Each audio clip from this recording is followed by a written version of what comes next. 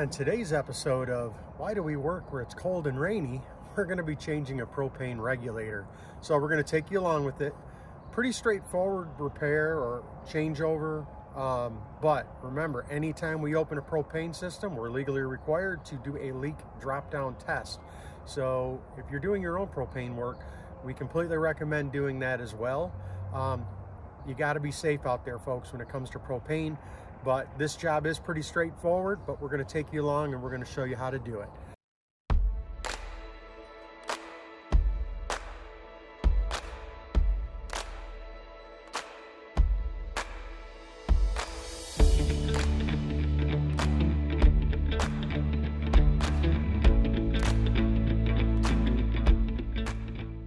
Okay, so we've taken the regulator off, and one of the issues was it was leaking. So what we found is that the sealant is not very good on this. So what we're going to do is we're going to take a stiff nylon bristle brush and we're going to clean all of these threads around, and then we'll use a thread sealant. Sometimes when you buy these, they give you the gas tape. We prefer to use the sealant. We feel it makes a better bond, and that tape can fail at times. In our experience, so we always use a good gas pipe thread sealant, and you can find this at Home Depot, Lowe's, Amazon, wherever you buy your sealant from. So let's get started and we'll clean this up.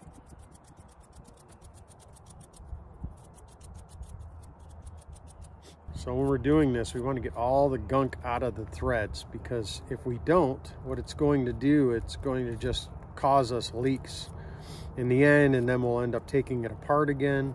So take your time in this aspect here to get all the old sealant, and if they did use tape, get all the old tape off of there, and then we'll wipe this down and we'll get her cleaned up.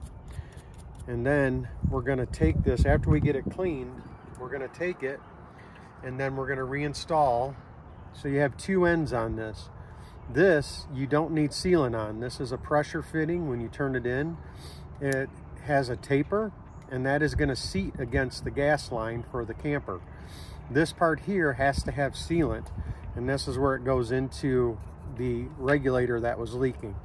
So just remember, you have an end without a taper that goes into the regulator, and with the taper goes into the main supply hose.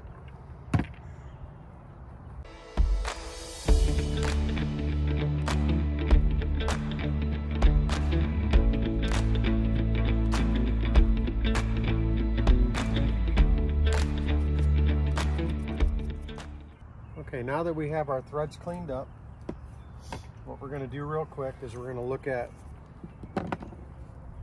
our regulator. We want to make sure that these threads are as clean as possible too. Now, I'm going to use a brush on this, so I'm going to use this little end part of this brush. You can get these brushes on Amazon. I think we got these at Harbor Freight. But when I'm holding it this way, I don't want to go and clean like this. What I'm going to do is I'm going to turn this over, because I don't want any particles to fall into the regulator. So I'm going to go like this, and I'm going to clean it this way, and then if there is anything in the threads, they're going to drop out onto the ground and not go up into the regulator. Okay, so now we're going to take our gas pipe thread sealant and just going to move it around. We're going to fill the threads.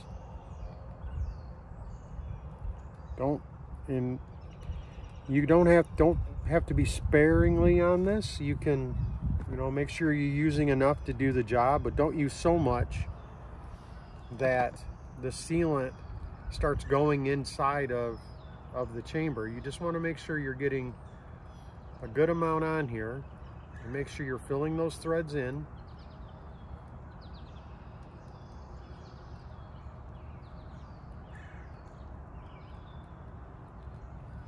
Okay, and now when we start this, we're going to start it by hand. So we're going to go ahead and just slowly make sure, because this is brass, so those threads can strip really easily.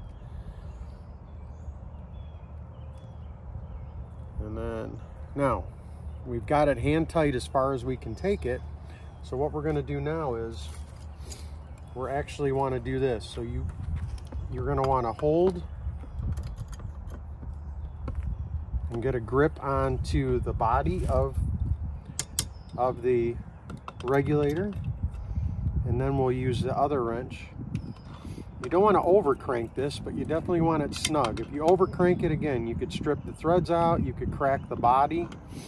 So, but we're just going to snug it until we start getting a good amount of resistance, and then we're going to stop right there. So at that point, I'll wipe any excess off around the edge just to get it cleaned up, and then make sure we got our top here nice and clean. I do see a little bit of debris right there around the top edge from the owner's sealant that he tried to put on.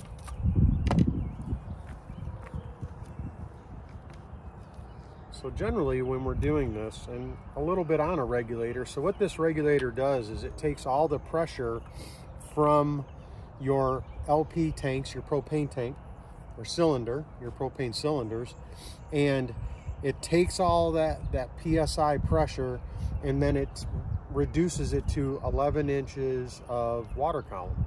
So, and that's what your RV needs, is that 11 inches of water column, so it doesn't damage any of the propane system. So these do have adjustments on them. We only recommend professionals do that adjustment.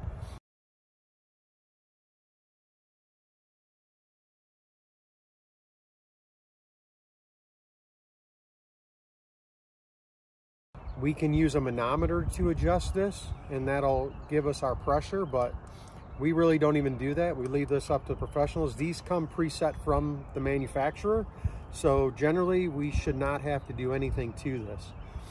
This is for auto changing over, so this goes tank to tank, and it'll let you know which tank you're engaged on. It's a pretty simple device, and it is really, like I said, it's an easy install, but the important part is checking to make sure you don't have any leaks.